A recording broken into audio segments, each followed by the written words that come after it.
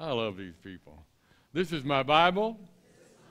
I am what it says I am. I have what it says I have. And I will do what it says I can do. Today I'll be taught the Word of God. I boldly confess. My mind is alert. My heart is receptive. I'm about to receive the incorruptible, indestructible, ever-living seed of the Word of God. I'll never be the same. Never, never, never. Never be the same. In Jesus' name. Amen. Is Gator and Bruce in here? Well, they need to be in here for the service. All right. No matter what outreach we have, how many people know we still need the Word? Hallelujah. So, we're going to do the second installment of Healing for the Heart. You know, so many things come out. The Bible, we read a lot of scripture. I'm not going to do all those scriptures that we did last time, but a lot of scriptures deal with the heart. And it's an interesting thing that we are instructed in the Word of God to love the Lord our God with all our heart. I said all of our heart, soul, mind, and strength. Now, if we're instructed to love the Lord our God with all our heart, evidently it's possible to love Him with just part of our heart. And if we, without getting too much into it, if we understand that the heart involves, there's an overlapping that happens between the soul and the spirit, and so we need to understand that they're not the same thing, but they overlap and they interact with each other. And so the issues that we have in life really arise from the heart. The Bible says, out of the heart come all the issues of life. All the issues of life are heart issues. When people say, what do you think the reason is that that some people miss so much church? I can tell you what it is. It's a heart issue. It's not whether or not they're saved. If you never went to church, you could still know Jesus, couldn't you? And some people wonder about that. So, did you know you can fill your mind with the Word of God and still have a heart problem? Because it's not just having knowledge. We don't need just information, but we need revelation about God. Amen? And so you can have a lot of scriptures up in your mind, but if it hasn't really been revealed to your heart what it's all about, then you're not making an emotional connection with God and really accomplishing things in your life like you should be able to accomplish. Amen? I heard somebody say a long time, you're getting your giving receipts, and I know most people that are giving. Some of you are going to say, man, we really did good this year, and others are going to say, I thought I gave more than this.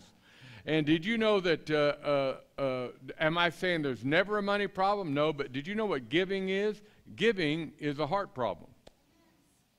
It's always a heart problem. They said, well, I can't give 10%. If you made 10% is the most fair thing that you could do. If you only made $1 this week, you give a dime of it. That's Bible. It's not Bob. If it was Bob, it'd be something else. You'd buy chrome for the pastor. You'd send him on trips.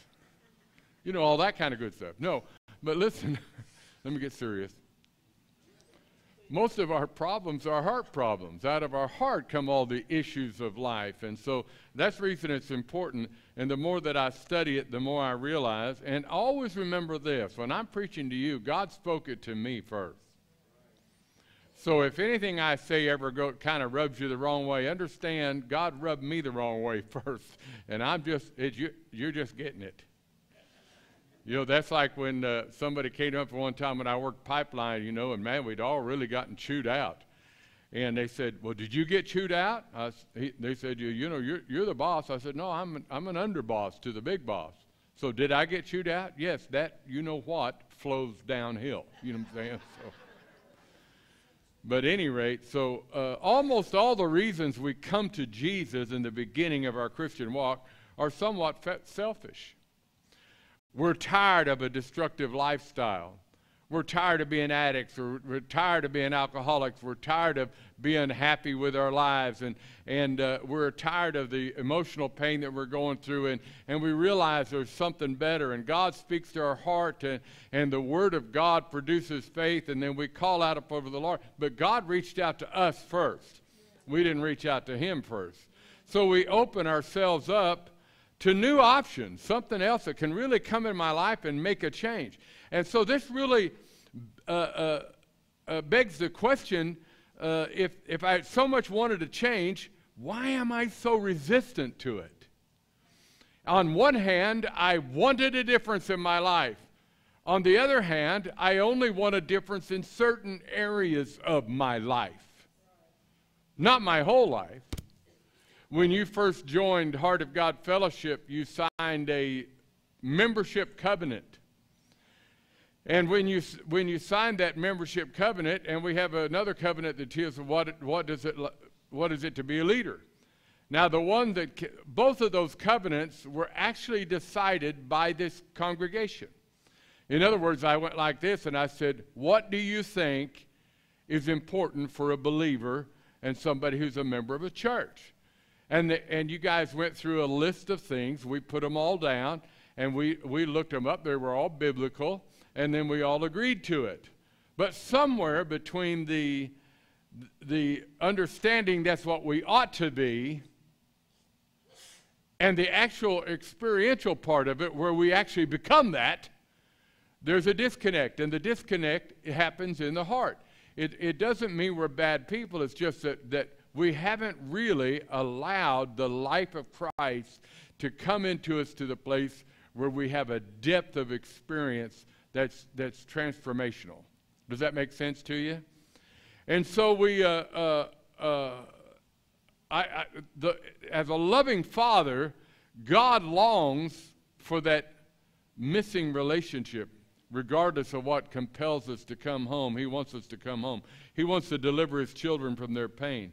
You know that Psalms 34:18 says, the Lord is near to those who have a broken heart and saves such as have a contrite spirit. He's a loving Father, and He cares for His children. He loves us.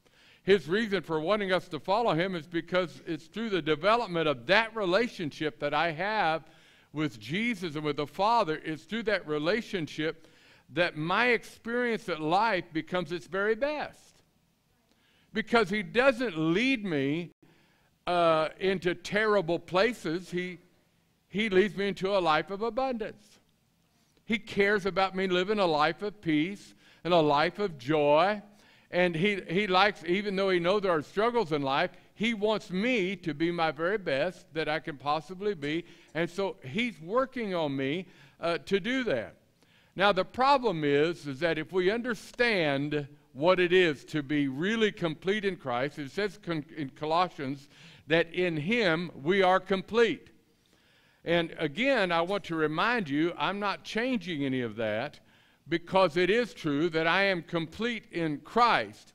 That's who God has declared me to be through the finished work of the cross. But try to remember that even though all of my sins have been forgiven and I have a special place in the heart of God, experientially, I have to do that day by day. I'm saved and I'm locked into eternal life. There's no doubt about that. All my sins have been taken care of. Yet, it is also a fact that as I walk in this life, I come up to problems every day, sometimes hourly. Sometimes I think it's happening every minute. And at those times, what do I have to do? Well, at those times, I have that decision to make all over again. I have to decide, am I going to do it God's way or am I going to do it my way? I made a decision to give my life to Christ, but sometimes, if the heart isn't right where it needs to be, there's a disconnect between what God has ordained me to be and what I actually experience as a Christian. Now, let's be honest with it. How many people admit there's a little bit of a disconnect and I'd like to become more that God wants me to be? Amen. So that's why we're talking, and I'd like to say I'll get done this week, but I know better than that.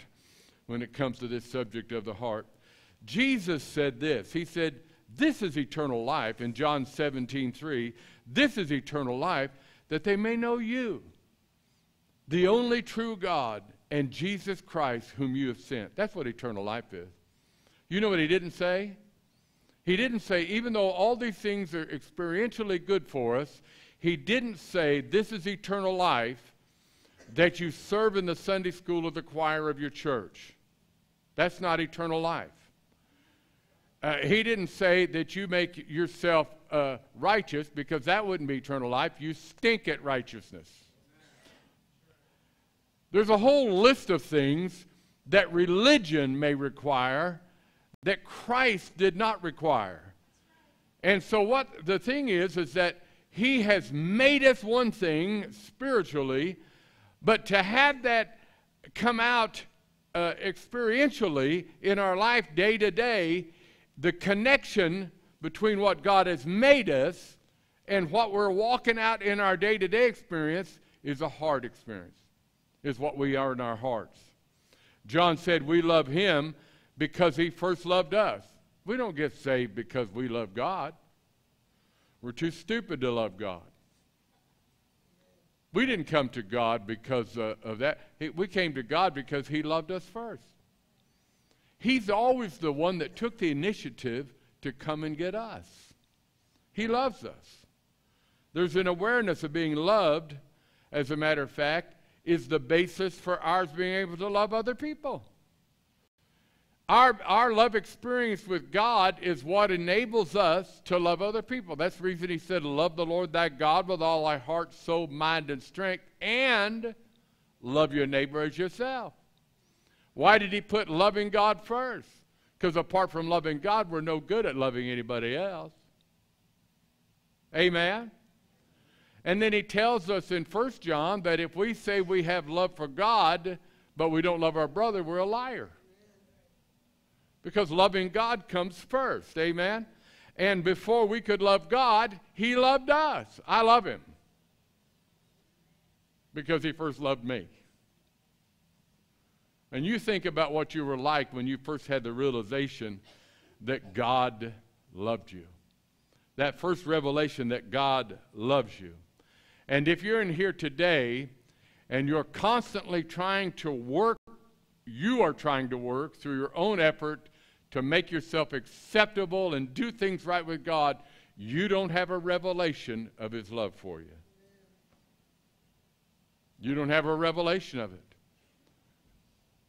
The truth about it is that there's something about resting in that finished work of God and allowing him to really be everything to us. You can't experience the life of God, for instance, and walk in defiance of his word. On one hand, if I say that I'm in love with God, and the other one says, but I'm going to do things my way, those things don't match up. They don't. Amen? You can't experience the life of God and walk in defiance. You can't be experiencing the love of God and hate your brother. Yet obeying his word does not equate to having life or love. Paul makes the contingency for putting on this new man twofold. First, you must have heard and believed the precise and accurate truth in Christ. And I have news for you. It's not as prevalent as it should be. Because religion is preached a whole lot more than Jesus is. First, you have to have heard and believed the precise and accurate truth in Christ. And secondly, you have to put off the old man and die to self. We're not good at dying to self. We love self a lot. From the time that we're born, we care more about us than we do anything else. I remember one time when I said that we're born with a sin nature. And this one mom came up to me and she goes, I don't believe that's true. Babies are adorable. Yes, they're adorable. They don't have a sin nature. Well, then put something both of them want in front of them. And they'll beat each other up trying to get to it. We're born with a sin nature. And so the thing about it is that we need to realize that from the very beginning. I love the way this one comedian said it. He said, you know what? We're pretty insecure in our experience. Because, he said, here we are in this safe and warm womb.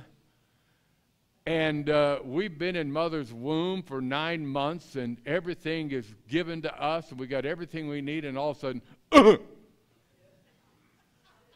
we're out in the cold, cruel world. Somebody puts stuff in our eyes to clear our eyes. Others smacks us on the butt. And now we're crying and we're upset. And we spend the rest of our life, umbilical cord in hand, looking somewhere to plug in.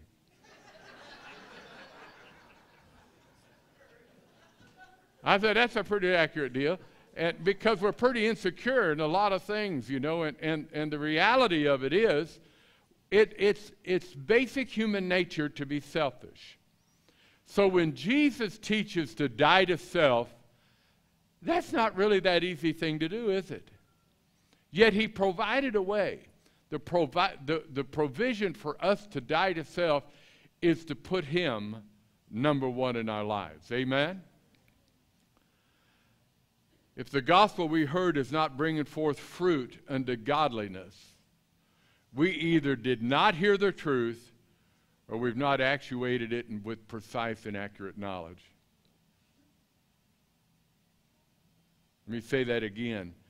If the gospel we heard is not bringing forth fruit unto godliness, in other words, even if you're going like this and saying, oh man, I'm in love with the Lord, but it hasn't produced godliness inside of your life, somewhere you haven't heard the true accurate gospel of Jesus Christ, or if you heard it, you're not allowing it to take over your life. If we have fellowship with him, share the same life he now has, then his life will be mirrored in our life. Right now we have a lot of Christians trying to think this thing out and remember all their steps and to act like a Christian, and in their own strength tried to be a Christian, rather than allowing the life of Christ to operate through us, which is so much easier. If my life is not being continually transformed, it means that at some point I have stopped looking at Jesus. Now, don't misunderstand this, because I know that God can do mighty things, but I talked to a guy who was an alcoholic, and he decided he didn't need to go to AA anymore. He's done with AA. And I knew somehow, probably by the Holy Spirit, that he needed to get back to meetings. We had, when I was the head of a mission down in Oklahoma for a long time, we had one thing you had to do when you joined the mission. You had to do 90 meetings in 90 days. You couldn't miss a day. Those in recovery know what I'm talking about. You couldn't miss a day. Well, one guy had been a couple of months and he decided, you know what? Really, I got this together. I said, you need to stay at the meetings. You need to stay at the meetings. No, really. I have been delivered by the hand of the Lord. That's a great thing. But see, there was a disconnect, I knew, between that which he had heard and his experience wasn't there yet. The heart hadn't been transformed yet. And so he decided, I don't need to go to meetings. Well, pretty soon he was right back out drunk again. You know what I'm saying? So there are some things that we do, but if the heart motivation isn't there to do it, you won't continue in it. You won't. We have to have a heart change. By the time I get done with this series, I really want you to realize that no matter who we are, we need to constantly have our heart change through our fellowship with the Lord. If you could just intelligently say, here's what I need, so I'll do it, that'd be great. But when disconnected from the heart, it won't ever work. People get seduced into false doctrines and false thoughts, and it's all because they left the light that only comes by fellowship, sharing in the resurrection reality of Jesus. People stop fellowshipping with God, and start looking for personal divine revelation from somewhere else. They're branches that are losing their life-giving connection to the vine. I got to stay hooked into the vine, man. Now, don't misunderstand me. Our church has a purpose, but the Bible doesn't say Heart of God Fellowship is the vine. Jesus is the vine. I got to stay hooked in to Jesus. You know, we have people sometimes that will come to this church and they'll say, man, I love the Word because you are preaching from the Word and it's transformational. But I don't want to argue with them, but it's only transformational if it comes from your head to your heart. If it's just in your head, it's not transformational. It has to be a heart change that comes out of it. Beholding doctrine has no power to transform you. I knew of a church, large church in Kansas City. It was a large Baptist church, a great church. But he spent about 12 weeks preaching on the Baptist distinctives. And I'm an ordained Southern Baptist minister, so I understood what he was talking about. The Baptist distinctives. In other words, what makes a Baptist different than everyone else? Can I tell you about this? I know that's a load of crap. You're not going to get to heaven and find out there's a Baptist section and then the rest of them have to go somewhere else. The truth about it is, beholding doctrine has no power to transform you. Beholding Jesus is where the power that's in you comes alive. Because healing, and I used to tell people this, and it took them a while to get it, but there are so many things that are done inside the church that don't make sense. Christians have gotten to the place where they believe that unless this mighty man of God lays hands on you, you can't receive a healing. But what they forget is, I'm not praying or believing for a healing that somehow is coming out of heaven to me. God lives on the inside of me. Healing is on the inside of me. Righteousness is on the inside of me. Peace is on the inside of me. Joy is on the inside of me. Everything that God says I can have is already on the inside of me.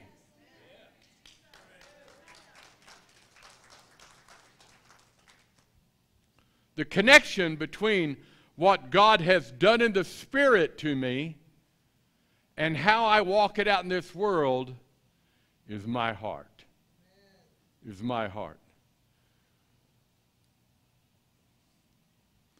If I acknowledge that I share in healing, because together Christ and I rose from the dead, conquering sickness and disease, then I can actuate healing in my kidneys, with your cancer, with whatever it is. But I need to get to the place where I have a hard understanding that I shared in the healing because Christ and I both arose from the dead, conquering sickness and disease. That way I can actuate it. We never have to get these things. We have these things. The question is, am I experiencing them? My faith comes alive as I commune around the truth of it all, that we share through his death, burial, and resurrection with the clear and accurate knowledge that these good things are already in me, in Christ. In fellowship, I see this in him, but I also see it in me. Apart from fellowship, I don't see it in him, so I can't see it in me. Jesus explained, if you abide in my word, you are my disciples indeed.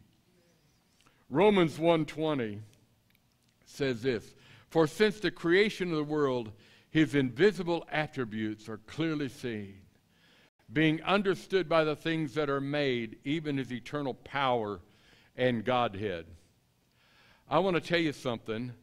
I can preach here over and over every week of my life. I can feed the homeless, minister to bikers, go into the hospitals and pray for healing people. I can do all these wonderful works, but if I don't have a heart transformation, I'm still not where God wants me. Amen? I need to have a heart transformation. Somebody asked me years ago, how can you, when God calls you to go speak to somebody that's inside of a bar, do something inside of a bar, how can you do that? Because I've had a heart transformation. If all I had was intellect that understood the word, I wouldn't be prepared for what the devil tries to throw at me. We're going to look at the sower and the seed, a parable that Jesus gave to us. He said, well, I'm not going to read the scripture right now, but I'm going to give you some key points because you've read it before. The key points are this inside that parable that Jesus gave the disciples. You have the seed, which represents the word, and the soil, which represents the heart. You have the things that prevent the word from getting into and taking root in your heart. When I'm talking about transformation, I'm talking about somehow getting the word into my heart, not just into my mind. Then you have the instructions about how to get the word into your heart in a way that will bear fruit. In Jesus' introduction to the parable, you have a bonus that's usually missed. The answer doesn't come till after his explanation of it. You have the key to how you'll understand all parables. I believe it'd be safe, all things pertaining to God are understood by this. The first misunderstanding about this parable is the seed sown by the wayside. The seed that's sown by the wayside was never in the heart. It never was sown in the heart. The translators complicated this even more when you study it out by inserting a word that's not in the original text. Satan didn't steal a word from someone's heart. The word heart's not in the original text. And obviously the word was never sown in their heart. It was sown where? By the wayside. When it says Satan came immediately, it really meant he found a place of influence. Satan came to Jesus after he'd been fasting for 40 days. He didn't enter Jesus' heart. There wasn't no place in Jesus' heart for the enemy. He simply found a place of opportunity through his hunger from fasting, through his calling, and through his identity. And they're the three areas that Jesus was challenged. He was only challenged in those areas because he was the only opportunity provided by what God had showed him up to that point. The first group heard in this parable, but it never entered their heart. How many people know we need to get the word of God into our heart? The second group had the word sown on stony ground. The fact that it could not find a root would indicate once again that even though the word was received, it really had no access to the heart. The King James Version, when persecution arose for the word's sake, but the original text says pressure arose through the word, and they became offended. I'm going to give you a truth right now. The truth that has the most potential to set you free has the most potential to offend you. Do you know why? It may be truth, but when the word is in opposition to my opinion, it means I'm wrong, and I don't want to be wrong. So sometimes the truth comes to us, and we'll go, no. I've had the truth spoken to me before, or I see it inside the Word of God, and it makes me mad, because it's not what I want to do.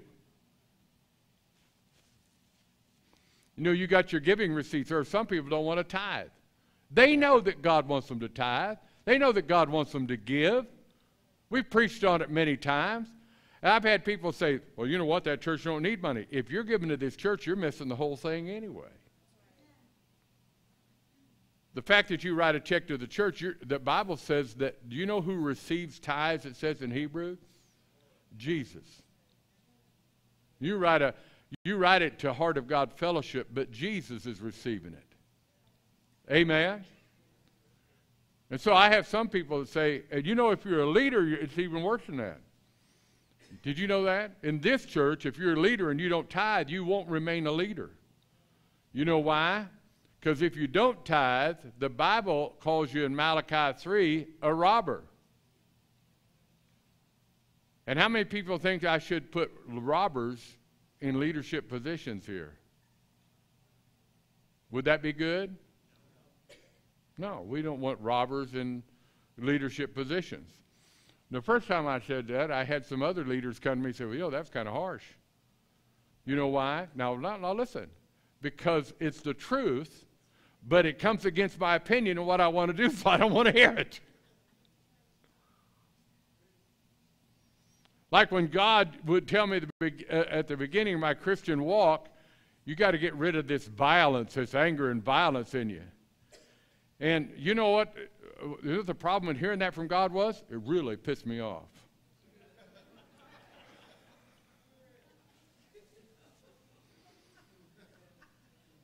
Are you kidding me? It's been part of my lifestyle for so long, I did not want to hear that. But the reality of it is, that's the problem. That truth that you receive can set you free, but if it goes against your opinion, it can offend you at the same time. Some of the truths that set you free are, first of all, offensive. When Ezra the scribe first read the word to him in Nehemiah,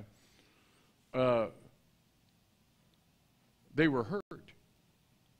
They were crying. They were angry because they hadn't been doing the word. And then the Bible turns around, and when it was explained to them, then they received joy. And that's where that scripture comes in, where the joy of the Lord is your strength. But sometimes don't feel like strength when you first hear it, is it? How many people want the Word of God? Do you only want the words that are your favorite word, or you want the whole Word? You came in a good church for that. We're working on heart transformation. When the word is in opposition to my opinion, it means I am wrong. It doesn't mean God is wrong. It means I am wrong. It doesn't mean God's trying to pick on me. It means he's trying to set me free. Because my opinion's got me to where I am. Only God's opinion can get me out of what I am. Matter of fact, Jesus said it like this in Matthew 6:21, where your treasure, or what you value, not just money, but what you treasure, the things that are valuable to you, it's there where your heart will be also.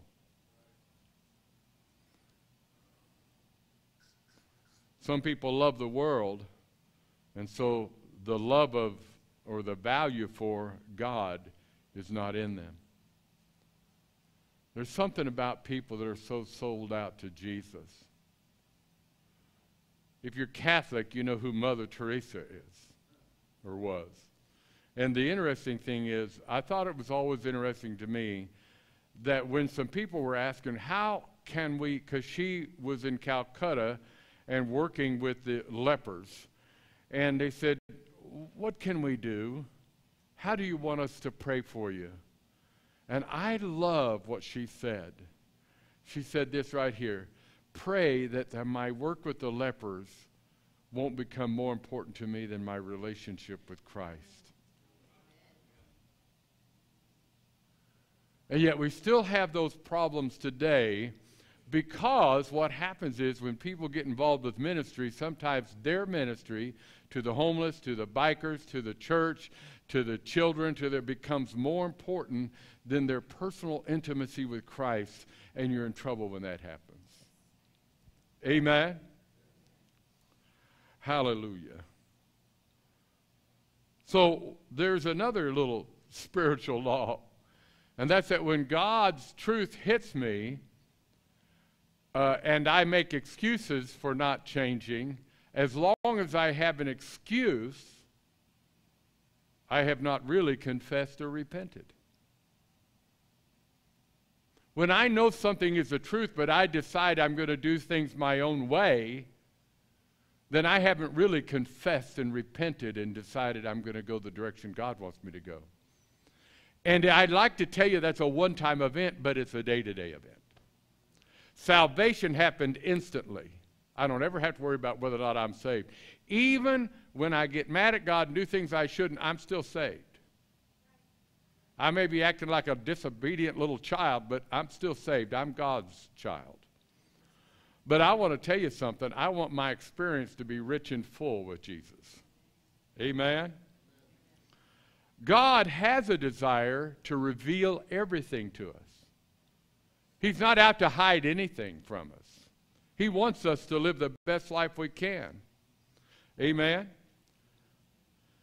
That's the reason in those same set of scriptures, he went in, lots of times people act like it was a different concept, but it's really not, because of the same set of scriptures he gets into letting them know, well, you don't take a light and hide it under a bushel basket.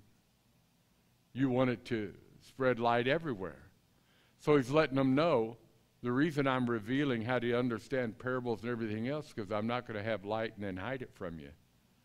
God wants to reveal things to us. Amen? But the key is, do we have ears to hear? Then his next words tell us how to have hearing ears. Take heed what you hear. With the same measure you use, it'll be measured to you, and to you who hear, more will be given. Take heed. This is what you do with what you hear. Look at it until you perceive it. Take note. Handle it with care. Act like what God says is the most important thing in your life, because it's supposed to be. Ponder on it. Consider it. Think about it. Meditate on the word that you received. It's like cultivating the seed. Those that don't bear fruit are the ones that the Bible calls forgetful hearers. I don't want to be a forgetful hearer. I want to get on with what God's speaking to me. Did you know righteousness of the heart? Along those lines, righteousness of the heart is not an automatic state of being. It's the result of believing God. The word repentance does not mean one repentance covers everything. It really means that anytime something is revealed to me, a direction I should go, then I should change the direction I'm going now and go the way God wants me to go. Does everybody understand that?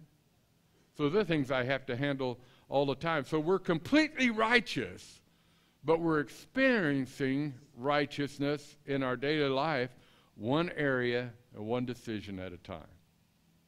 I've been proclaimed righteous in the eyes of God. I'm saved. But how I experience that righteousness is a decision I have to make all the time. People that don't make that decision lose their joy. They don't lose their salvation. They lose the joy of their salvation. Sometimes what chokes out the word is not the desire for other things, but among the truly serious, it's usually religion. Religion doesn't renew your mind to the finished work of Christ. It just lays rules and regulations on it. I've said this for years. What happens is we tell people before they get saved, oh, he that the Son has set free is free indeed.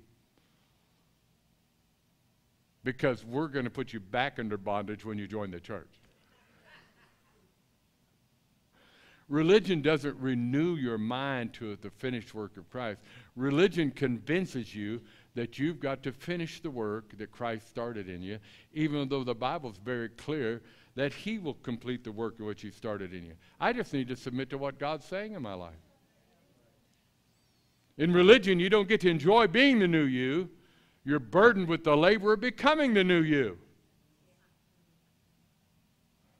Does that make sense? Religious people insist that sin is the real cause of people losing their joy.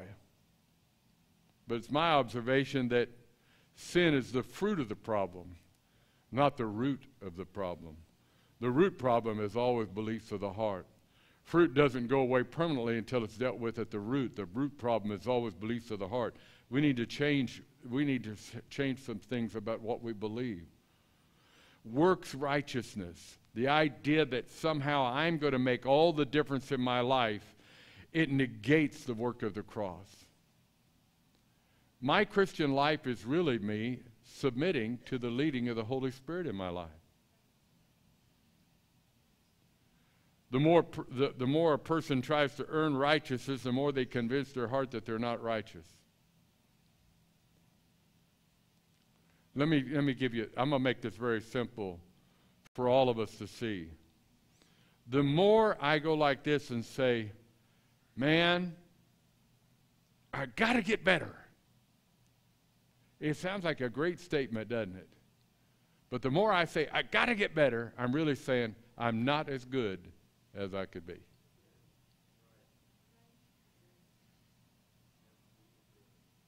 I'm certainly not saying I am complete in Christ. So we need to have some heart change. And I want you to see that church attendance can never replace true intimacy with God. Church attendance should be the result of having intimacy with God. Amen. The struggle between having the life of God and experiencing the life of God is the battle that rages between our mind and our heart. We have the life of God, but are we really experiencing the life of God? I can tell by some of the things I hear from some of you that you're not. I'm just going to be honest with you. Some of you aren't. Some of you go through the same struggle all the time because although I can preach the word and you can get it here, you haven't, through intimacy, let it become transformational.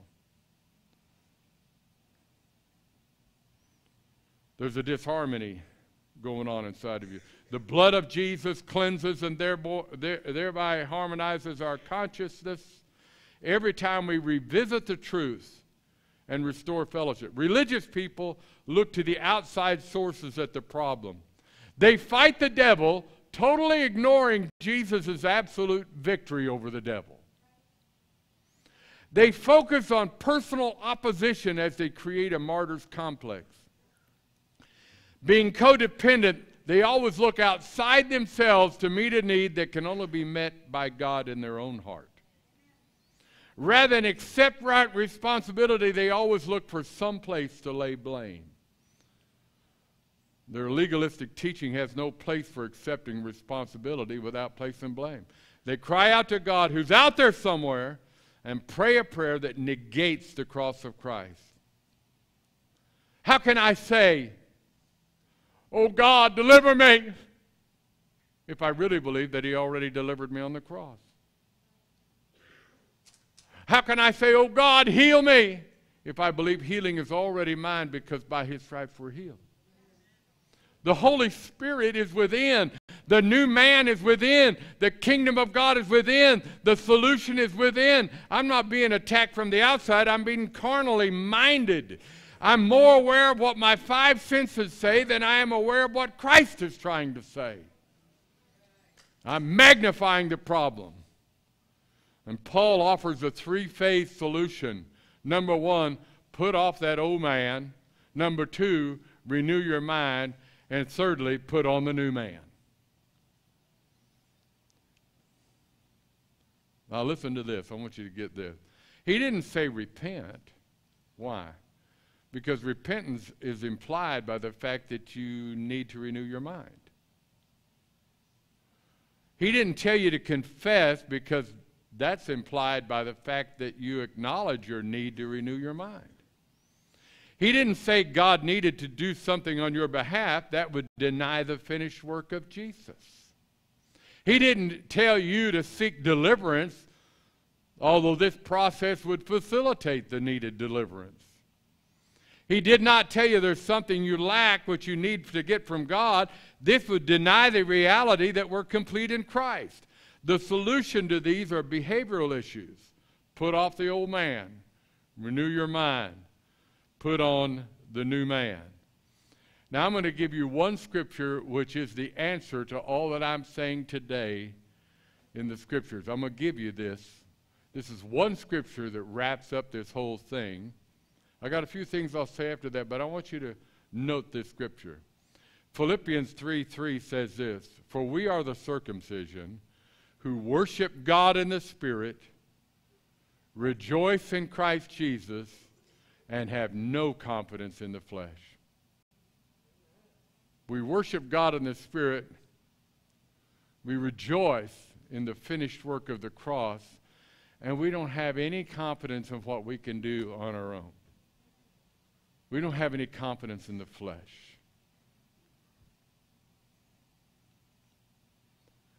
Paul's life was grounded in the... Kenneth Hagin used to have a little book called In Him.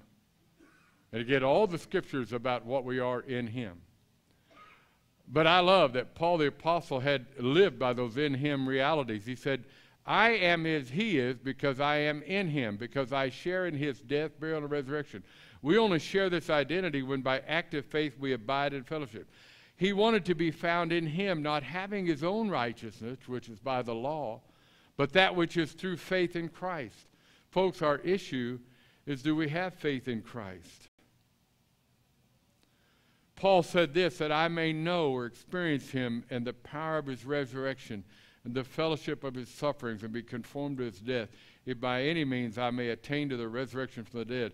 Paul knew that experiencing the resurrected life was not possible without the death of self. Said he wants to attain to that resurrection. This word means to arrive at it. It's not something earned. Let me end by this one statement. A heart change is only possible as we fellowship with Jesus and accept the reality of victory that Jesus bought for us. Do you receive that from the pastor this morning? We're ready for heart change.